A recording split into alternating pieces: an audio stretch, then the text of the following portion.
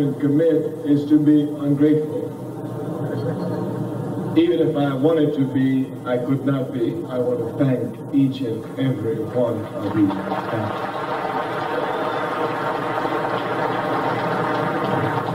I want to thank all of the artists who performed, all of the people who worked with this, the Emancipation Committee, all of you who came. I want to thank you. I want to let you know that I know that the only reason that justice advances in this country is because of your tireless efforts. And I want you to know that this is greatly appreciated by those of us who fight for justice. We are told by psychologists and psychiatrists that by the time a child reaches the age of 10 or 11 years old, they've already been formed in their attitude towards life. I left Trinidad between that age, so my formation, I must always thank the people of Trinidad for giving it to me. It is both collective and individual. Sitting here is my uncle Hugh Anthony, who was one of my teachers. You remember? He was the one who used to beat up all the time for not doing his work. He forget me, but I didn't forget him, you know. My Uncle Hugh and all of my uncles, all of my aunts, all of my families, all of Trinidad helped to educate me so that they would let me know that I had a responsibility to help alleviate the sufferings of my people. And for this I shall forever be grateful to God. We know in life that everything, we know in life that everything affects everything else. Of course, some people will try to bring confusion to us. Here we have some water on the table. This water, look, as it has no relationship at all to the air in the water. But if we drop the temperature of the air to 0 degrees Celsius, this water will turn to ice. Conversely, if we raise it to boiling pressure, this water will transform itself to steam. Everything is related to everything else. And as revolutionaries, it is our task to understand this, because there are certain forces that may come about that you might miss. We have many political forces that made it possible for us to come to the country at this time. Of course, the first one, we will always let you know, is the countless masses of people who continue to hammer away to lift the ban. Those whom I will not know, because I know that the true makers of history are the millions of nameless, faceless people who come at the drop of a hat to advance the cause of humanity. I will never be able to thank them all personally. The only way I can thank them is to continue to work for our people, and that I shall always do without the slightest hesitation. Everything affects everything else. If we were to look at the period of colonialism, and we will look to the end of colonialism, we will see the end of colonialism came immediately after World War II. We must analyze properly the forces that made this possible. One of the forces that made possible the liberation of the oppressed from colonialism was none other than Adolf Hitler. It was Hitler who wrecked Britain. It was Hitler who wrecked France. It was Hitler who wrecked Belgium. It was Hitler who wrecked Portugal. It was Hitler who wrecked them all. And as soon as they were finished, India jumped up. Roy came forward. Gandhi they had to deal with. And Abdeka was Hitler. India had to be liberated. After that, it was all over for British imperialism. All over. Therefore, this relationship must be properly understood. Certainly none of us wanted Adolf Hitler. No African praised Adolf Hitler. But it is a fact that Adolf Hitler weakened colonial powers in Europe, and this weakening of colonial powers in Europe made it possible for Africans and Indians and oppressed people all over the world to strike a blow for against colonialism, and they did not hesitate to meet up the demands of history. Now, coming to this country is the same thing in a backward way. It's a result of many forces. We point out only two. Of course, the first is to repeat what we said from the very beginning. The ban was totally unjust. There's no question about it. ban was totally unjust. I never committed any crime in Trinidad. I did not belong to any political organization in Trinidad. I never even made a political comment against Trinidad. On the contrary, as a young man, I was proud of Eric Williams, author of Capitalism and Slavery, a book which our party still uses to this day and used through the ban on our parties and will continue to use because it is a good book. We say, be not warned by the author, but the words which he has written.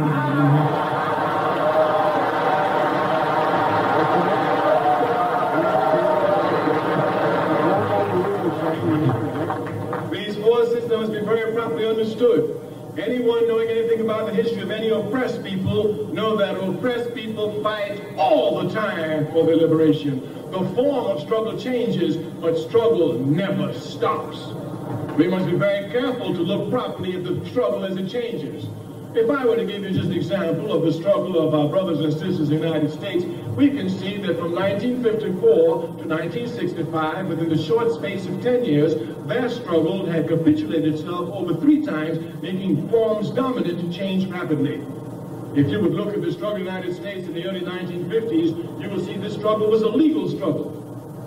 Here, Africans giving their money to the National Association for the Advancement of Colored People took all their causes to the courthouse and pleaded before the courthouse that they would find that the discrimination which arrested against them was unjust. While they were busy fighting in the courtrooms, a woman by the name of Rosa Parks sat down, and when she sat down, we got up. We got up. By 1952, the dominant form was the legal form. By 1955, with Martin Luther King, the dominant form became nonviolent protest.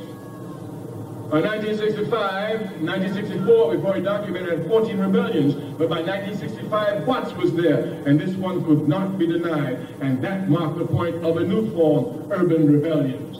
Because just in the short space of 10 years in the United States, the struggle went from legal in the courtroom, nonviolent demonstrations in the streets, to, of course, the burning of cities in America.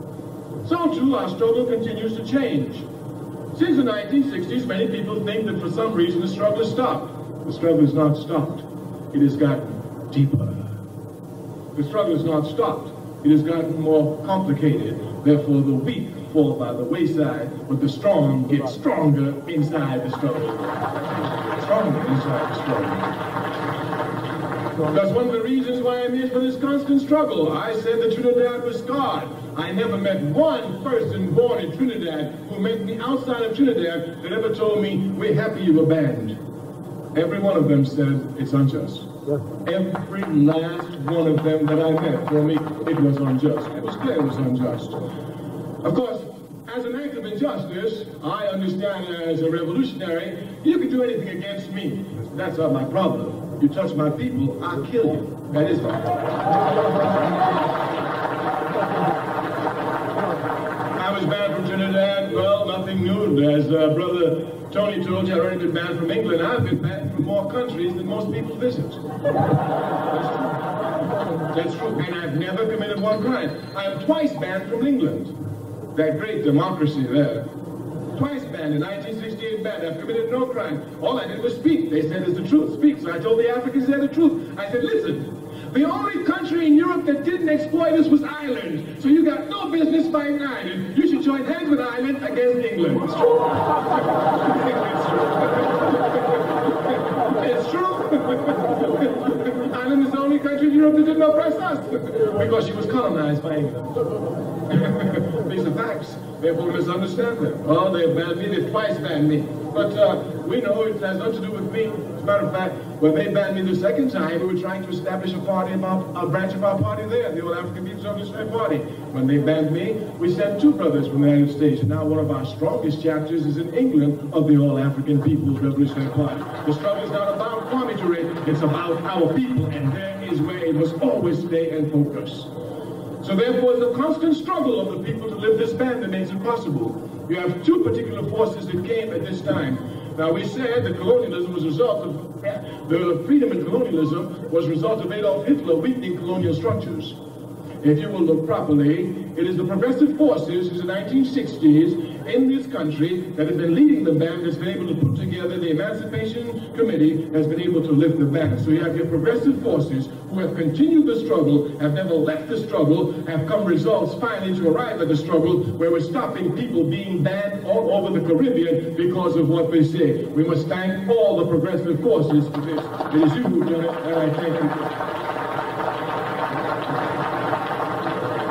Now, you know, when you speak revolution, you must be brutally honest. And so I want to make a brutally honest statement. You must listen carefully. Brother Roosevelt Williams, I know very well. So when I was in hospital before, they asked about my health. I told them everything in school is coming along. Then I told her, so what are you doing? I said, well, listen, I've been out of Africa. This is the longest time in my life since I've been in Africa. Over 25 years that I've been out this long, and there's a lot of problems there, and I've got so much work, I've got to get back. He said, well, before you go back, you've got to go to Trinidad. I said, go to Trinidad? He said, yes, we're going to have a tribute for you there. So he explained the whole thing, so I thanked him. I called up some people at our party. And, you know, our party, we have very sharp people. One said, what's happening? I said, well, they said I need to go to Trinidad. You know, if they invite me, the band is lifted, all that, you know, I just have to go.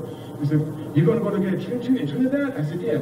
One person said, how you going to do that in Trinidad? Another person said, they got an Indian government. He going to do it.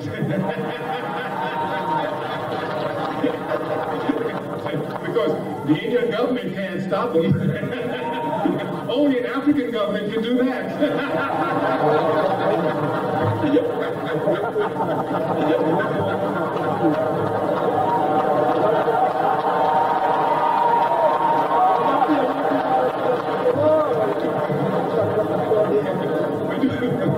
We do want to move a little about Indian government. You know, we said earlier, and it's true on one of our press things there, that, you know, I'm always in contact with people born in Trinidad. Now, you must know I'm a Pan-Africanist.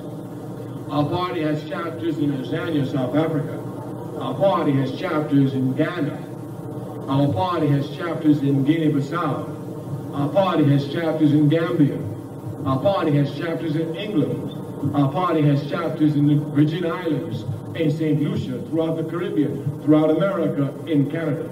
And of course, it's a very busy task to coordinate all these things. We stay on top of it, but for 1 minute, I never forget Trinidad. I follow it very, very intensely. Very intensely. Very intensely. And I meet people all the time, get analysis, find out, we get materials coming, and we're always in contact with these progressive forces in Trinidad, always. Even though we're banned, we contact through letters, through messages, so the contact is there constantly. And since the contact was building up more and more, and we saw it as the new elections were coming, we sort of recognized what would happen.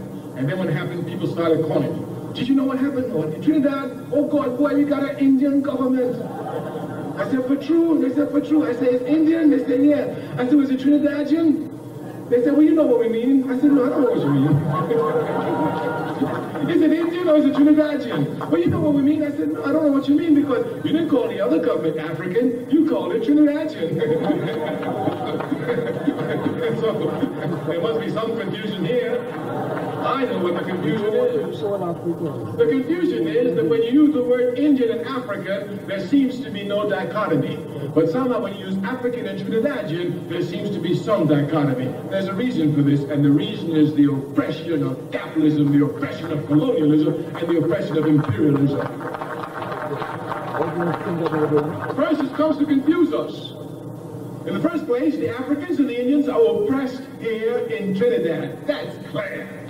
That's clear. We're oppressed by imperialism under a neo-colonial structure. That's clear. But we were not oppressed the same way, although we're both oppressed. As we gave out the example, the Indians have their music, they have their movies, they have their names. Africans don't even have their names.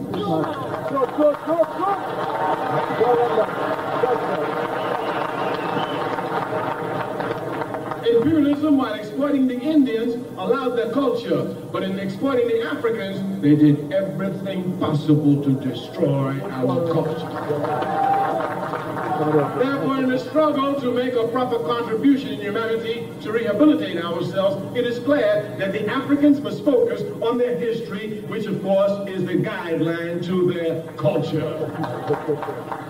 Therefore, emphasis on African history becomes a necessity where it may not be a necessity, even though it should be, on the Indian side to get the proper history of India, because even the Indians in this country do not even know the proper history of their suffering in this country.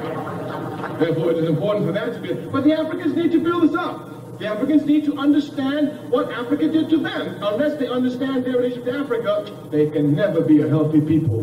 Because as a people in Africa, we spent millions of years there. We spent only 500 years of slavery outside of Africa. And it's only a fool that will give millions of years of history when they were free and creative to take 500 years of slavery. Matter of fact, if somebody tries to introduce anything into our people which doesn't match with their culture, it will never go anywhere. As a young man in high school in New York, I came into contact with Marxist-Leninist philosophy. I enjoyed it. I read it and studied it. I devoured it. Among the youth, they couldn't understand it. I want my people free, and this had all the analysis that I was looking for. But there were areas which I couldn't deal with. One of these areas was the area with religion. To be a Marxist-Leninist, you had to be an atheist. An atheist is not someone who doesn't believe in God. An atheist affirms that God does not exist. That's a heavy one. I would tell my mentors in the Communist Party, USA, and America, I said, listen, I can go for this. I can even be an atheist. But my people, no way, Jose. Not in this generation. Not in this generation. And of course, there was always constant struggle. This constant struggle. I said, you will not be able to impose any ideology on my people in this generation, and certainly for future generations, that imposes upon them atheism. They will never accept it, because these people use religion in their struggle against imperialism.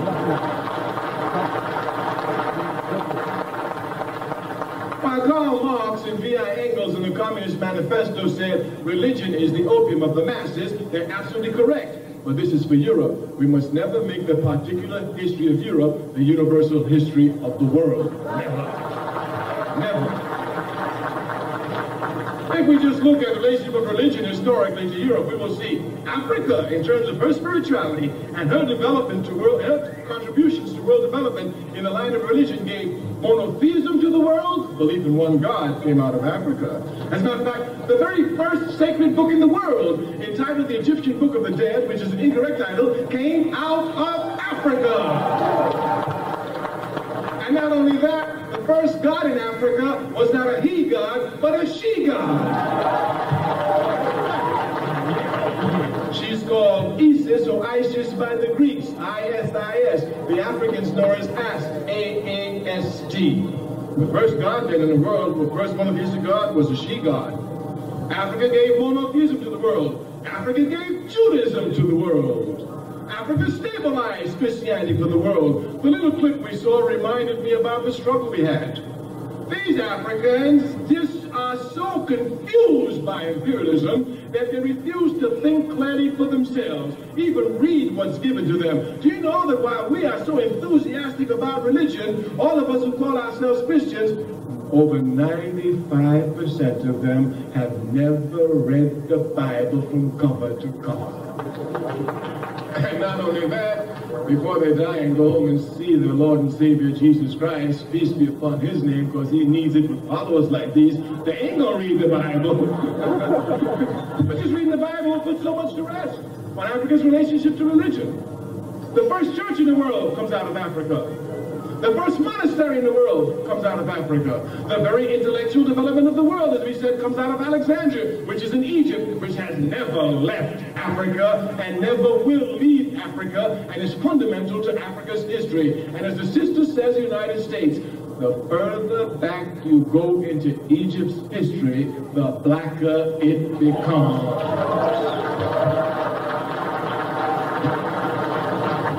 We're not here to quibble about the color of Jesus Christ, peace be upon his name, but we know what we say is the truth.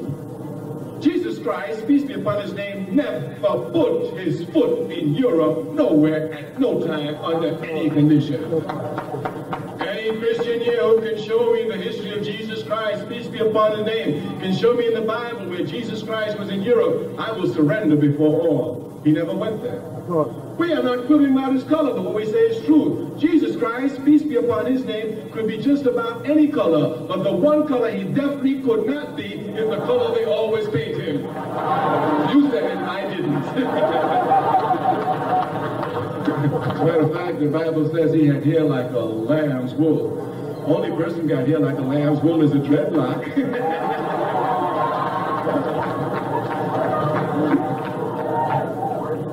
The only reason we're touching on this is to let you know that Africa has made great contributions to humanity. They are hidden. We can't even see it at all. We never see Africa anywhere, and Africa is everywhere. We must come to be as proud as Africans, to be as proud to be Africans in Trinidad as Indians are proud to be Indians in Trinidad. And there should be no conflict at all.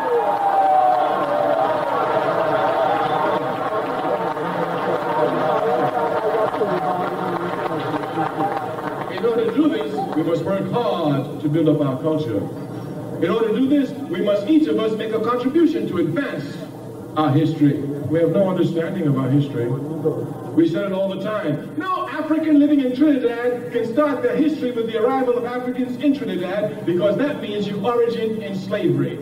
Anybody who originates in slavery will die in slavery. The only place we were free was in Africa. Therefore, the only place we can begin our history is in Africa. This must be made clear. We're going to pump this question up, especially in this reigniting the African spirit. This time, when we reignite it, we must understand nobody is going to ever put it out again. Nobody. Nobody.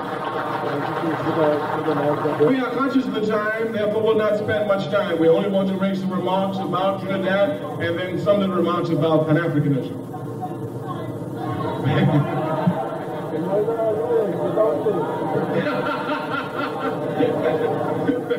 Tomorrow's a holiday. Thank you. Thank you. Yes, he will, I'm sure. Especially the Minister of Foreign Affairs. Wasn't he beautiful, the statement he read for us this evening? I must say, Pastor, the only Prime Minister I ever met in Trinidad was the Prime Minister Bande. You know that, don't you? And the only government who told me I should come to Trinidad and stay here was the Indian government.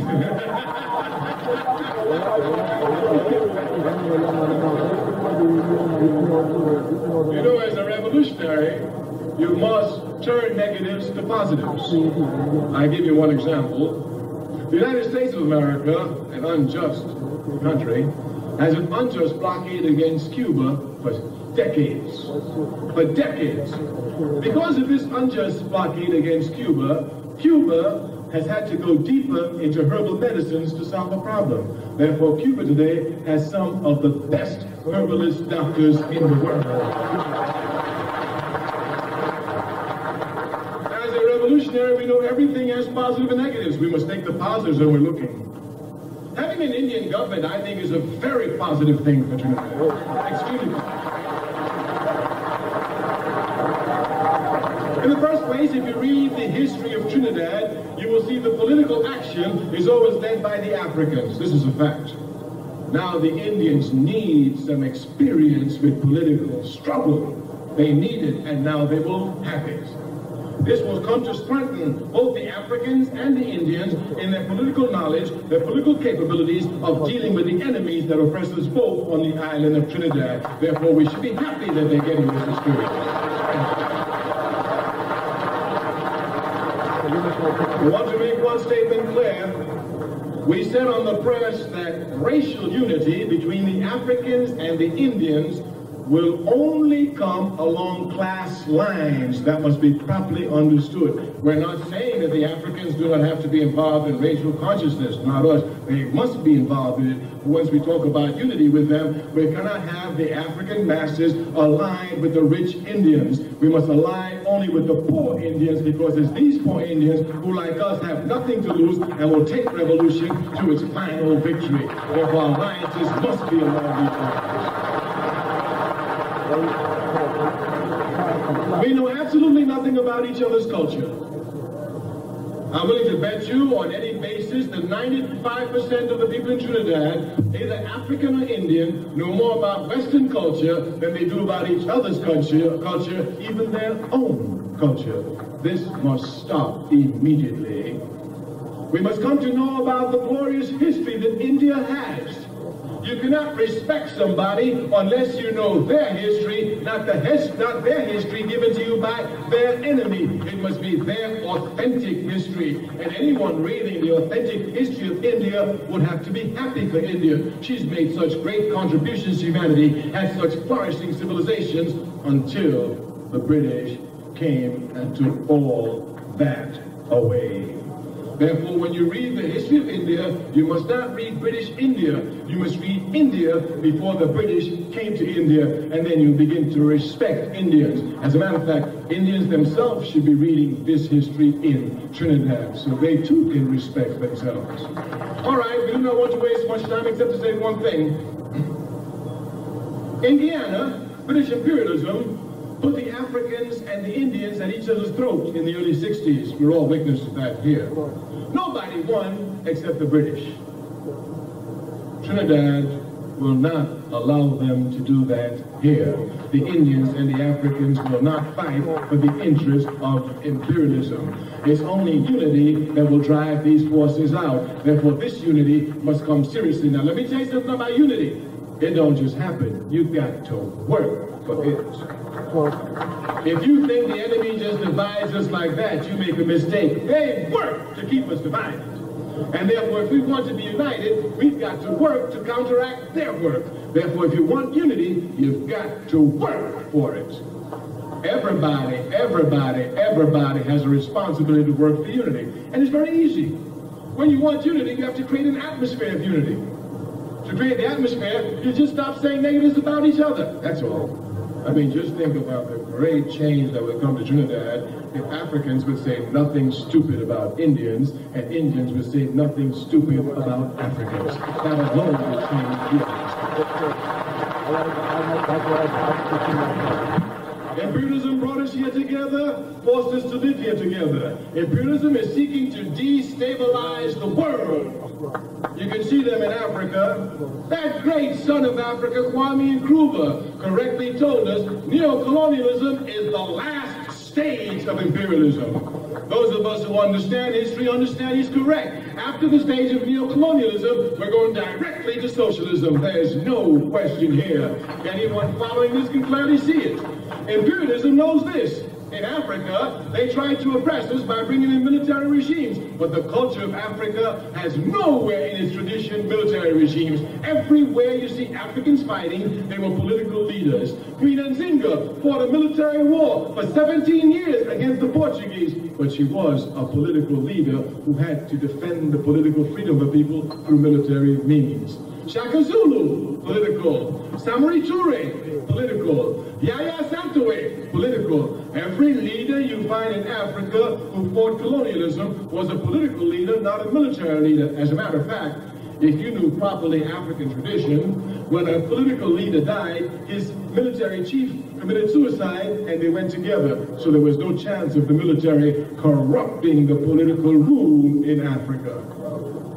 Imperialism came and changed all that. They imposed military regimes all over Africa. But each of these military regimes have fallen one by one by one by one, and soon all of them will fall. Imperialism now understands it cannot depend upon the military to exploit the people. The civilian regimes cannot do it. Therefore, their hope is to destabilize Africa. And they start a great war. They start in the west coast and the east coast of Africa, in Somalia and in Liberia. And then when things are heating up, they run to Central Africa in Rwanda. And of course, you know their propaganda. You know, imperialist propaganda does not lie some of the time. It lies all of the time. But it tells the truth is the result of a double lie. Lies all the time. Here they came. Oh, in Liberia, you have warlords. You have this. In what they have in Somalia, warlords. In Rwanda, you just have tribal warfare. Oh, they make it sound like they had nothing at all to do with the problem, when the problem is them. The United States of America knows Liberia better than Portugal knows Angola, and Portugal stayed 500 years in Angola. All the war in Liberia is a result of American imperialism, incapable of dominating Liberia with military rule, now comes to try to destabilize Africa. But I promise you, Africa is our mother. All their attempts will be in vain. On the contrary, they're heightening the consciousness of the people in Africa everywhere, preparing the grounds for Pan-Africanism, the total liberation and unification of Africa under scientific socialism. Let me just tell you something about Pan-Africanism then before I end. You know, many people think that somehow we who call ourselves Pan-Africanism have chosen this, and we love violence and we love blood. I'm a revolutionary. I've seen a lot of blood in my life. I've seen a lot of blood in my life. I'm sure if I live, I shall see more blood. But I promise you, I hate blood more than anybody else in the world. But I love my people more than I hate blood. So therefore, if I've got to shed blood for my people, don't worry about it. I'm shedding the blood for the liberation of the masses of my people.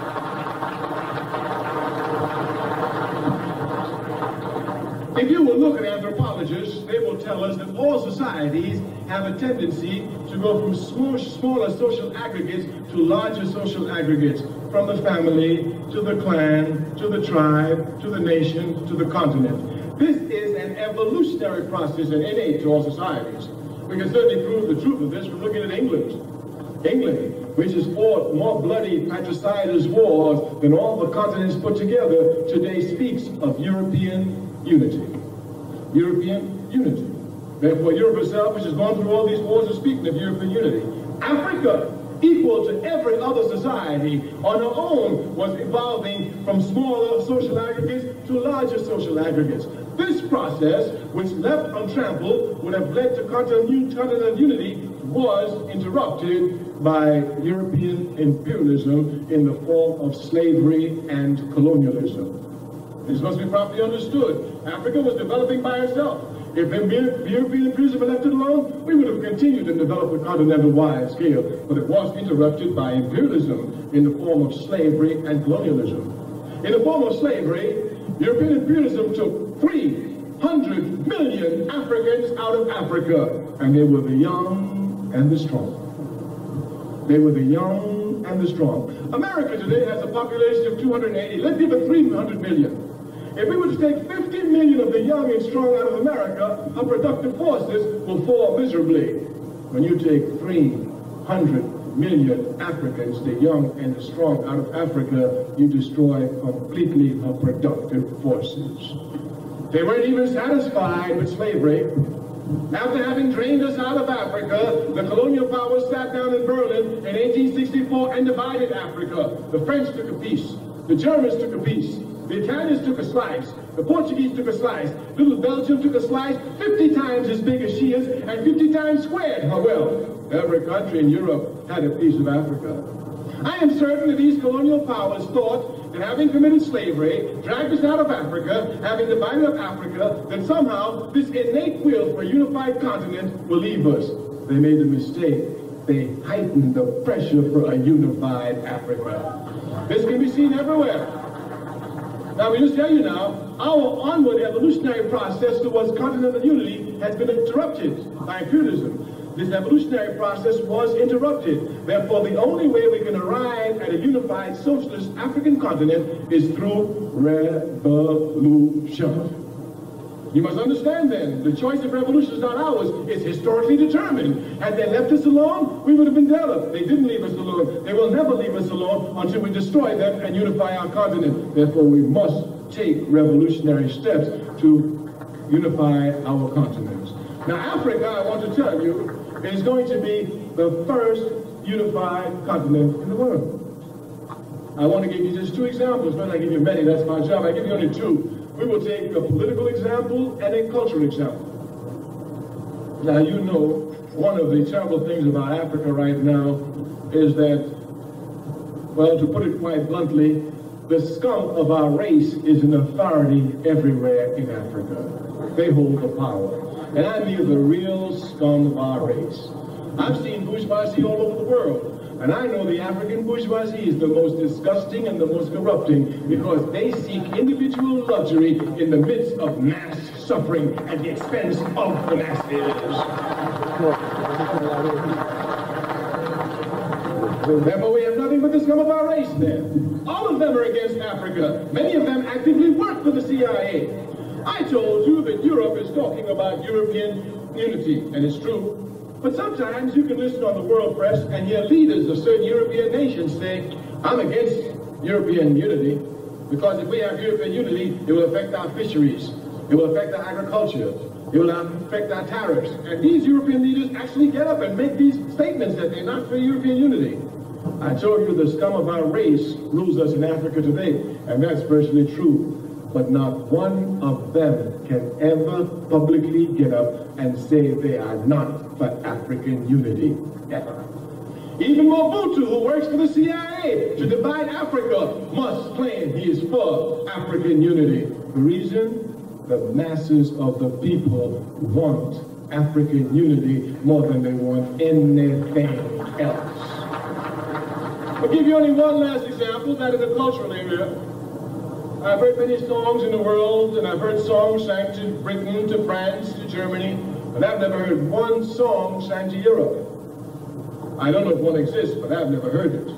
But the songs I've heard about Africa, I can stop with Bob Marley, who wasn't even born inside of Africa. Everywhere Africans sing about Africa. I mean, even in Trinidad, where the Calypso don't talk nothing but jump up for stupidness, they too got to sing, how you doing, Mother Africa? Yes, everybody has to talk about Africa. And not only that, if you take the continents of the world and put them up, I'll bet you the one that's recognized all over the world by everyone is Africa, thanks to the work of the African people whose culture develops around always a unified Africa. Charters walked out here. Africa was on his map. Everybody knew it was Africa. I bet if he had Europe on there, wouldn't nobody know it was Europe. But everybody knows Africa when they see it, thanks to the work of the African masses who always push a unified African continent. Africa will be free, unified, and socialist before any other continent in the world. Finally, we must tell you that the greatest damage that colonialism and neocolonialism does to us as a people is that it makes us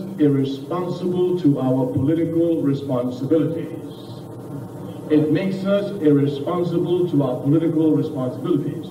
If we're not careful, some political parties will come and do the same thing. Like in America, they tell the people, you must vote once every 4 years. And after you vote, all right, go back and sleep. We'll take care. We'll run the government for you till the next vote. This is total irresponsibility on the part of the people. Politics direct our lives, whether we like it or not. The price of bread in Trinidad is decided by politics. How many jobs are available are decided by politics. The education we get in the schools is decided by politics. Even what the preacher says in the churches is decided by politics. Therefore, it doesn't make sense for us not to be involved in politics. Oh, God, boy, I don't talk that thing, you know. I ain't in it, but it's in you. It dominates you. Each of us must become politically responsible.